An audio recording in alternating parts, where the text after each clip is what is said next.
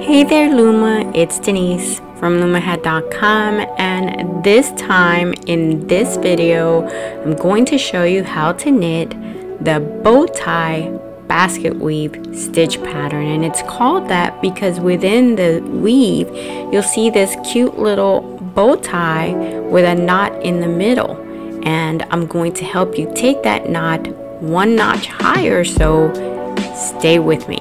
Alright, now the pattern is not 100% reversible, but it will work perfectly for your blankets, dishwashers, or washcloth, I think.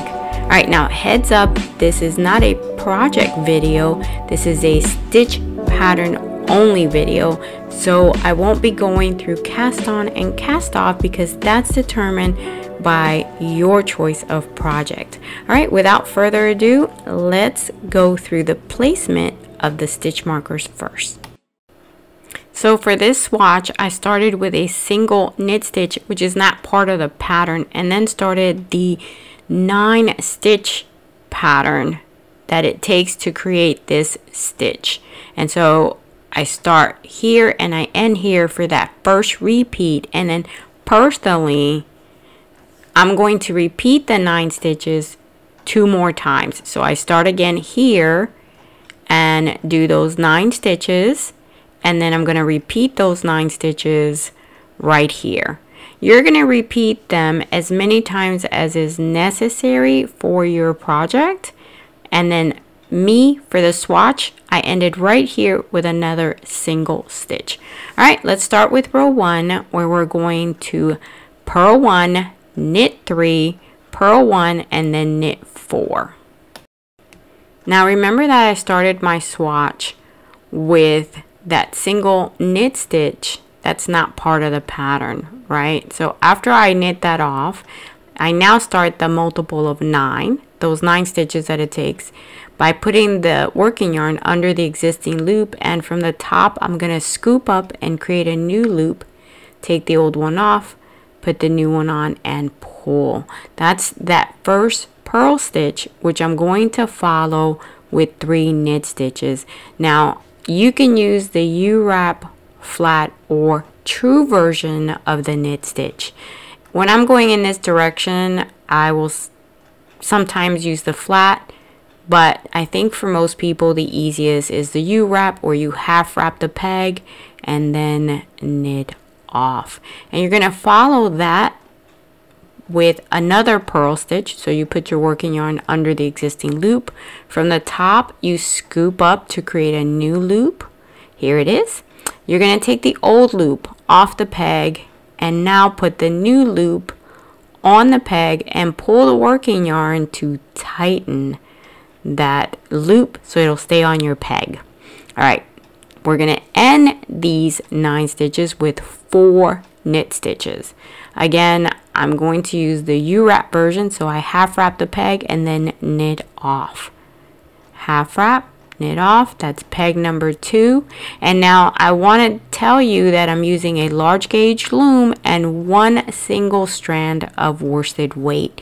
This pattern works great with any yarn and any loom. Once you're finished with row 1 and we're ready for row 2, you're going to knit 4, purl 2, knit 1, and purl 2. Now we are knitting flat on this video for this pattern, so we're going back and forth. We're at the end and we're going to turn around to go in the opposite direction, and I'm going to knit off that edge that I have, that 1 knit stitch that's not part of the pattern, and then start with my 4 knit stitches, again using the U-wrap version of the knit stitch. I half wrap and knit off. Follow those by 2 purl stitches, and so I'm going to take my working yarn, put it under the existing loop, scoop up to create a new loop, take the old one off and put the new one on and pull. I'm doing 2 of those and then 1 knit stitch, and I'm going to follow that 1 knit stitch with 2 purl stitches, and those are my 9 stitches that I'm going to repeat 2 more times, and you will repeat as necessary for your project. You're then ready for row 3, which is a purl 5, knit 4. But row 3 is different in that this is the row where you do the little knot on the bow tie. And so we're going to start off with the regular little knot. It's a smaller one, and you're just going to purl 5, and you're going to follow those 5 purls with your 4 knit stitches. You're still going to get a little bit of a knot, but not as large. In order to get this popcorn stitch, which is the larger one as opposed to this one, and I want you to see that you can see the difference between this alternate row 3 popcorn stitch as opposed to the different one. Okay, to do that, you're going to purl 2, and then once you have done those 2 purl stitches, you're going to then get to this stitch right here, and instead of doing a purl stitch, you're going to take your yarn and put it over the existing loop, and we're going to do a knit stitch, but we're going to take this locking stitch marker, attach the loop to it, and then knit off. That is the first of 5 knit stitches you're going to do on this one peg. This same peg you're going to knit 5 times. So here's the 3rd time, here's a 4th time, and then here's the 5th that I'm going to do.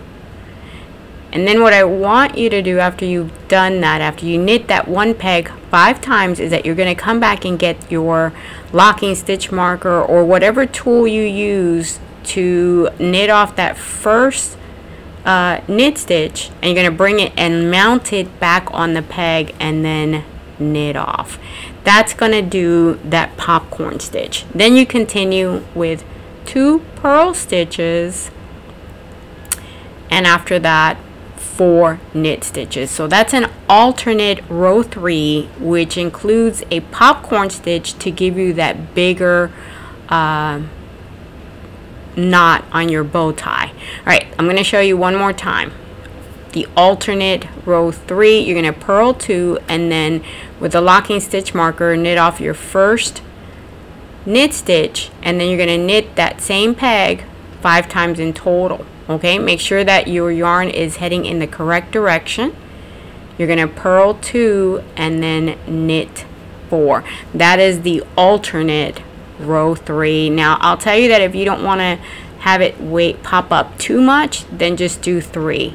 So there's your popcorn stitch using the alternate row 3, but remember that the original one still gives you a little bump. You see it right there? That's that knot on your bow tie. So either one's going to give you one.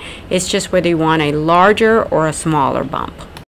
Next, you would knit row 4 just like you did row 2, which is knit 4, purl 2, knit 1, purl 2. As you knit row 4, let me just give you this heads up.